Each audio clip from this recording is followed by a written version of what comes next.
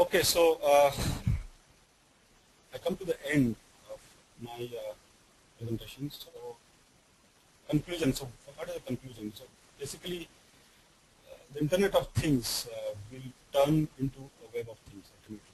Okay, where it will impact every aspect of our life. So we'll have these very smart objects or very smart local networks. They will expose their functionality in terms of web services.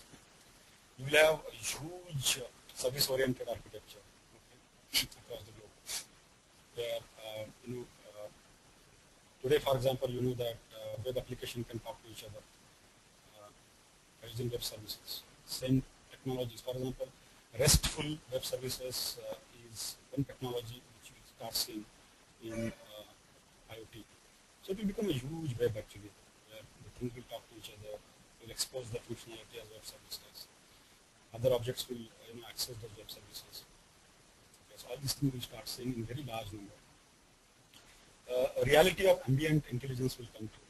Okay, so this ambient intelligence, the term is nothing but the things are so smart. Because you can sense anything, you can access anything, you can control anything. Okay, so very smart world. Whether it is your car, your home, your office, your roads, okay, your factories, your offices, so everything, things are so smart. Okay, so everywhere there is a smartness, there is a smart sensing, smart decision making, smart data analytics. Many applications will lead to the ethical debates. It is already triggered. For example, in US, there is a lot of resistance to some of these smart meters kind of technologies. Okay. And the reason is that the privacy issues, because not only privacy issues, but the governments will definitely use the data. Okay. Like in US, the FBI uses your energy data, okay, to monitor, okay, the occupants, for example, when they come, when they go, etc. Also, there are applications where they use where if in a particular locality, if the usage of electricity is very high, then they go and check that house because they may be growing marijuana or something in that house.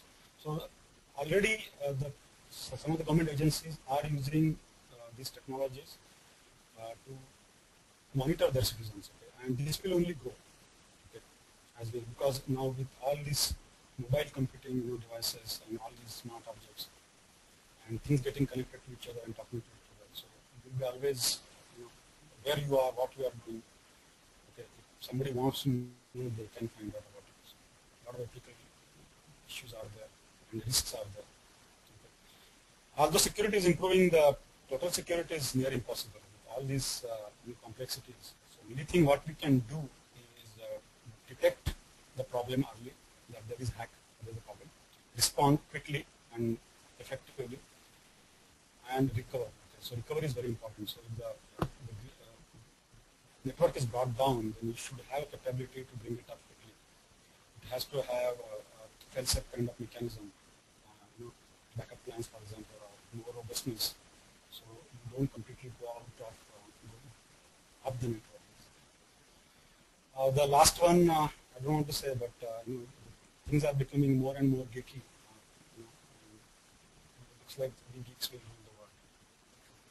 So that concludes my presentation. These are